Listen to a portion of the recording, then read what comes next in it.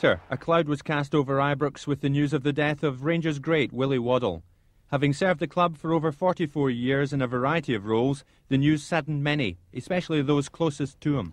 Willie Waddell was like a father figure to me over a long number of years, and from the day he came back here and took over as manager and I was the captain, he took me into his confidence then and asked me to help him to achieve what he was trying to do for the club. And from that day onwards we had a very close relationship, and he basically wanted the best for Rangers Football Club on and off the field.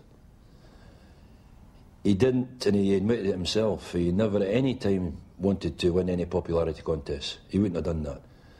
All he wanted to do was to work for the club, and he fell out with a lot of people, but I think Ibrox Stadium, as you see it now, is testimony to what he tried to achieve here.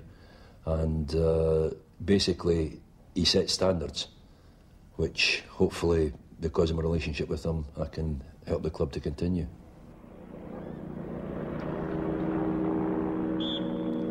A minute's silence at the next home match for the man they called the Deedle.